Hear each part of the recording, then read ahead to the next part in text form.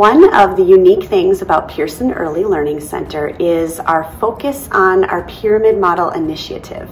The pyramid model is a framework of evidence-based practices that support social emotional learning in young children. What that means is we have put many different things in place to support social emotional learning throughout children's experience. So one of the first things we did was get training for all staff. So every single staff member in the building has received training on a variety of strategies and interventions for teaching social emotional skills to children and supporting behaviors. Another piece of that pyramid model that we've put in place are common behavior expectations.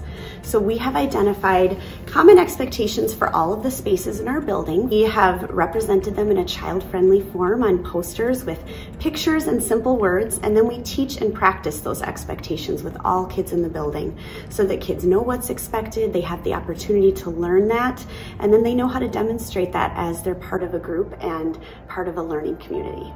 We teach a variety of social emotional skills to kids throughout the school year here at Pearson. And one of the ways that we do that is with our social emotional curriculum. It's called We Thinkers, and it consists of a series of 10 stories and 10 concepts that we teach kids.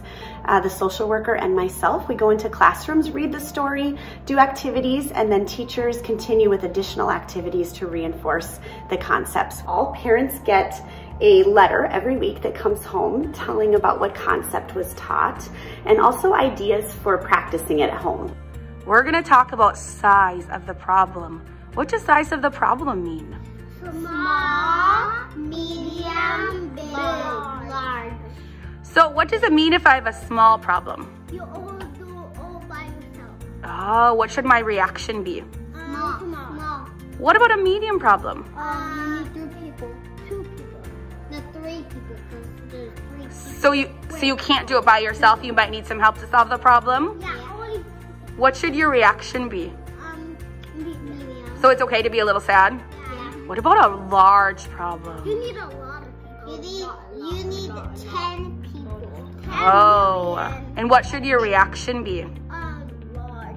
Yeah. So what if I spilled my water? What should the size of the problem be? Small. What if I fell and scraped my knee? What's the size of my problem? Medium. Because you might need somebody to help you. Yeah. What if I broke my arm? What would my problem be? Large. Why? Because you need a lot of people to help you to fix your arm. Yeah, a doctor too. Thank you. Another thing that we do is teach emotions. So we use a variety of different art, movement, classroom activities to teach kids how to identify emotions in themselves, in others, and then we talk about how do you cope with those emotions. So we have a calm down corner in every single classroom, just like the one I'm sitting in here, and it's full of materials and strategies that kids can use, that they are taught how to use, and then get to use when they're feeling sad, anxious, mad, frustrated, and we really try to kind of coach kids through what to do when you experience those emotions. And we also teach and practice social interaction skills with friends. So how to ask a friend to play, how to keep that cooperative play going, and then how to manage when social conflicts come up, because we don't always agree when we're with other people. So we teach a social problem solving process where kids know what to do to solve a problem, and then we have a solution toolkit with visual cards in every single classroom, and kids can go to that as a reference to solve the problem together with a friend or with the support of a teacher. If you have a problem with a friend in class, what could you do? Get solution toolkit. What is the solution toolkit? It's a thing that has a lot of things that could solve your problem. One other exciting resource we added this year are parent resource bags, and we have those around a variety of topics. So handling grief, handling tantrums, toilet training, just a variety of different things that might come up at home.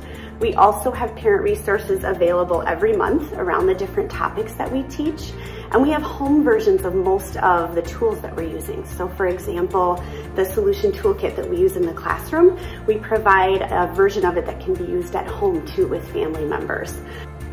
When children graduate from Pearson and move on to kindergarten, our goal is for them to be able to identify their own emotions, identify emotions in others, be part of a group, show whole body listening in a classroom setting, be able to be a flexible thinker and a social problem solver, know how to initiate and sustain social interactions with friends. Those are skills that kindergarten teachers have all identified as essential to learning and essential to really be building blocks that need to be in place before kids are able to truly move on to some of the more academic rigor of elementary school. 2, 3, 4.